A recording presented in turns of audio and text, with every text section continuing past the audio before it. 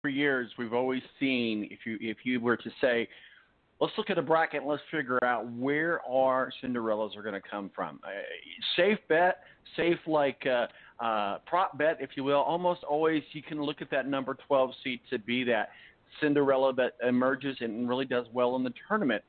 Liberty is that team. And I think, again, because I'm superior in knowledge, I picked them to beat Mississippi State in my bracket that is dominating, the one of the two.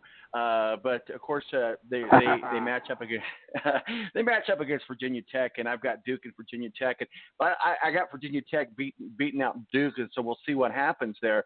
But Liberty has that potential in that number 12 spot, even though I wasn't strong enough, didn't have strong enough intestinal fortitude to get them past this round. But history tells us I could very well be wrong. Yeah, Liberty's a team that can shoot, obviously, and they can shoot well. And when you get a team like that that gets hot, when it's a one-game scenario like this, that's where it becomes dangerous for any of those, top seeds, because a team that's shooting the daylights out of the basketball and gets hot, that's detrimental. Let's be honest, probably 7 out of 10, Mississippi State takes that basketball game, but, Liberty is dangerous, especially from three-point range. So that'll be interesting to see them against Virginia Tech. To me, obviously the team can be upset, like I said, in this one-game scenario, but Duke just looks too good in this bracket. Duke, Michigan State, Elite Eight won't be terrible for us to be subject to. So I like Liberty, and the underdogs are fun. But another underdog that we haven't talked about is Ohio State, surprisingly. Exactly. Because nobody was as shocked as I was last night. They won that basketball game because I have to cover them where I work now in Ohio. And let's be honest, this team has no real signature wins this year other than against Indiana. They are a team where their top player, Caleb Wesson, was suspended at the end of the year for weed, even though they don't want to say that's what it was for. And he's a guy who can't stay in the game a lot of times because he fouls out early because he's an emotional player. So nobody was more shocked last night with the number 11 seed Ohio State beating Iowa State than I was. I work and cover them, and I didn't pick them to win this first game because they have not put together a real complete game all year long. And them picking that win last night is great for the Big Ten, but it shocked the hell out of me.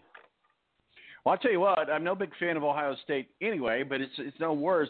When they beat us in the tournament, and I say us, I mean IU, and I really firmly believe, and that's just my prejudiced mind thinking, that had we beat Ohio State, we would have been there and not them. But that's neither here nor there. They still got the number 1 seed in the NIT, so what more can you ask for, right? So let's. But you're right, that was a big win against Iowa State, that's for sure. Well, let's talk a little bit about the games going on today, sir. First of all, any final things about the games that we haven't talked about that happened on Thursday and Friday, and we'll get ready for today's games? It scares me a little bit how close Colgate played Tennessee. I have Tennessee going to the Final Four just because I didn't want to pick a bracket where it's all number 1 seeds going to the Final Four. So I like what I saw of Tennessee this year. I liked a lot of what they did on this basketball floor. They took a couple of bad losses, but pretty much dominated, came out of nowhere and dominated the SEC. So Tennessee playing Colgate to only a 7-point win the other day scared the hell out of me. First game on tap is Maryland and LSU. Let's look at those two, how they got there. Maryland barely, Belmont. I had Belmont in a couple of my brackets to do well. Belmont has a player from here in Indianapolis, from Perry Meridian. So I really thought Belmont could do better than they did. But nonetheless, Maryland just barely escaped. LSU barely escaped Yale. Yale would have been a great upset there. So we have two teams that barely escaped to start off today's game. Yeah, and it's weird because in my bracket, if you look at my bracket, I had Yale playing Belmont. I think what hurt Belmont was the fact that they had to play that play-in game. I think had they not played that game, I think they beat Maryland. And obviously I had picked Yale to beat LSU, which it's hard to watch when you pick upsets and see them that close and not come through. But here's what I like about Maryland. We saw it earlier in the year when Maryland played Indiana. Indiana had a huge lead on Maryland, and Maryland can pour in a lot of points, and they can pour them in real quick. And that's what this Maryland team did. And they're tough on the inside. I like Maryland's inside game a lot. LSU, they're going through the issues where their coach is suspended. probably going to be fired because of the wiretaps that came out. So I think I don't put a loss on these kids at this point, because when you're a team like that and you go into the tournament, now you're not playing for your head coach. I think that emotionally, I don't know that they're able to use this to get a win. I think things are kind of in chaos when it just happened a week and a half ago. I think Maryland wins this game, but again, no fault to LSU, just because I think that it's unfair to these kids, what their coach either did or didn't do, but him being suspended right before the tournament, I think that sucks for them. If John Calipari and the UK Wildcats did not watch a lot of tape on Wolf, or however you say that, and especially with that win over Seton Hall, well, they better be put on notice that they can get beat. And if they get beat today by Wolf, that's huge. That's mammoth. Now, do I expect it to happen? No. But I certainly guarantee you one thing, they've prepared well for UK, maybe more than UK has prepared for them, and maybe for over the last 24 hours, they did nothing but eat, live, and sleep tape of Wolf. Yeah, I mean, when you look at Wofford, you look at a team that can shoot the Wofford, basketball. okay, I'm sorry. Yeah. So if they can keep it close in the second half, there's a good chance they could knock Kentucky off, just because, and they've got one player who set the NCAA record for 3-point shots, during that game. So it's definitely a team that could be Kentucky's as long as they can keep it close. Kentucky obviously can out-physical Wofford, and they can out-physical most teams in college basketball, but they've obviously got, theoretically more five-star talent than Wofford. I don't know if Wofford's ever seen a five-star player, but man, oh man, can they shoot the basketball, and they can shoot it well. So if they keep it close, Tom, make sure that you tune into that game, because it could be real fun. Yeah, absolutely. So coming up also today, this evening, is Florida against Michigan. I got my bracket at the office where they're going to give away $100 if you win. I got Michigan winning it all. Nice. Yeah. 175 and 50. So if you're in the first three, you're going to get a little coinage. I got Michigan, and you were only allowed to do one bracket, by the way.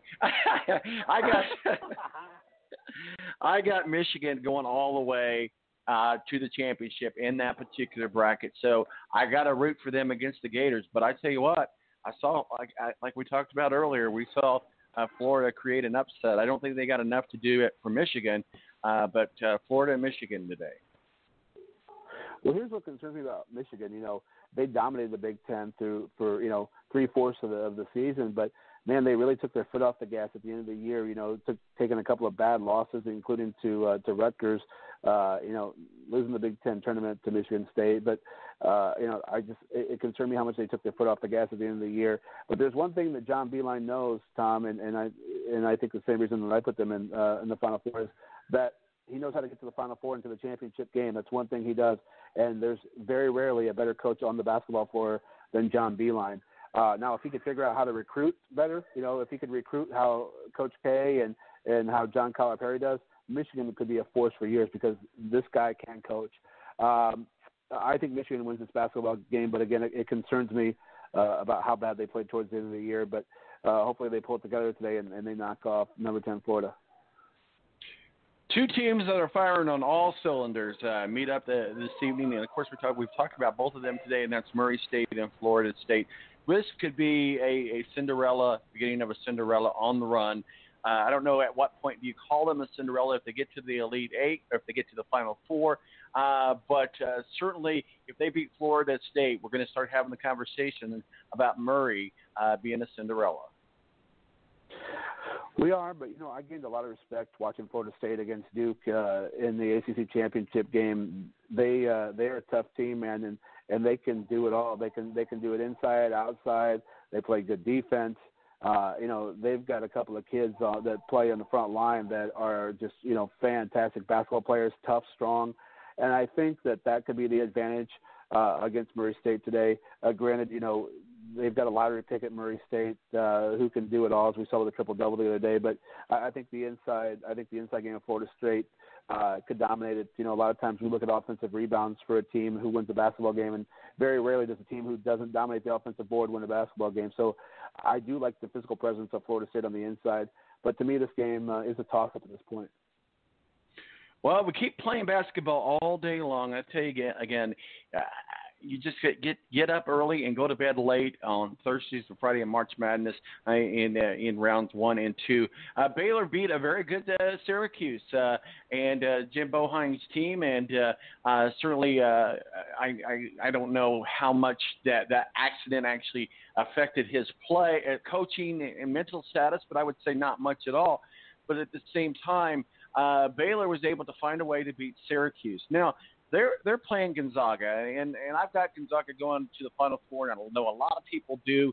A lot of people even have them in the championship game. The Bulldogs are the real deal, and we know the Gonzaga. We're very familiar with them in the month of March. But you got to give credit for the Baylor Bears playing a pretty good Syracuse Orange to get in a spot to play Gonzaga. If they knock Gonzaga off, that's a bracket buster in biblical proportions.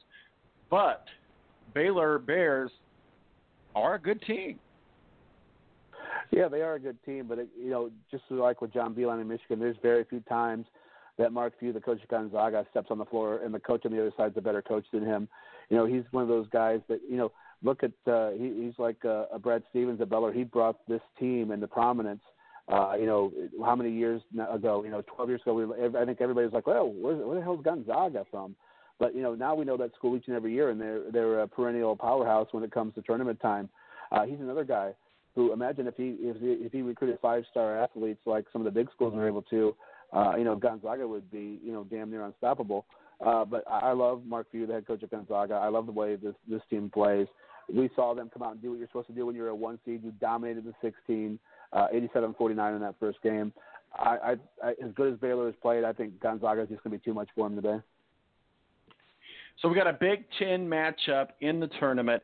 It doesn't get any better than that, especially being a huge Big Ten guy that I am. You got two great coaches, Pitino Jr., if you will, and Tom Izzo, who's been there, done that before.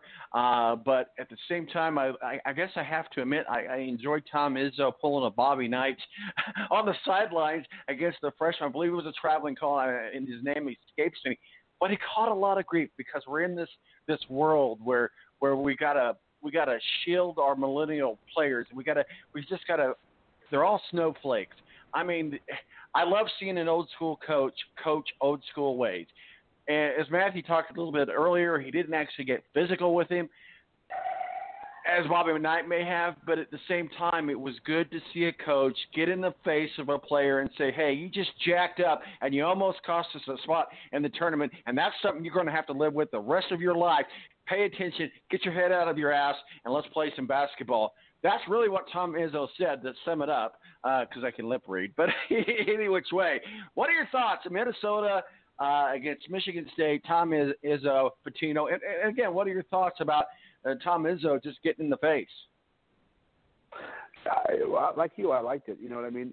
I think there's a point to where you stop, but, sometimes you just got to freak out on somebody and show them how upset you are. When kids are used to being coddled so long, you're right. I think it's made everybody snowflakes nowadays. I enjoyed seeing Tom Izzo get fired up the other day. And Tom Izzo is another curious one. As big and as long and as good as this Michigan State program has been, very rarely does Tom Izzo get a bunch of 5-star recruits. But he continues to be solid every single year. When you look at those 5-star recruits every year, very few of them pick Michigan State. We saw Caleb Swanigan a couple of years ago flip from Michigan State to Purdue. There was some behind-the-scenes stuff, obviously, went on with that. But, it's funny how Tom Izzo stays so consistent every single year when he's not getting the big-name players. And it makes you begin to wonder, he's got that Nick Saban type of situation where he's the king of that part of Central Michigan, and he can be that forever if he wants to be. But is there a point where he just gets tired and goes, I need to do something different, and maybe take an NBA job? But I like Richard Pitino, like I said earlier. Young upstart team.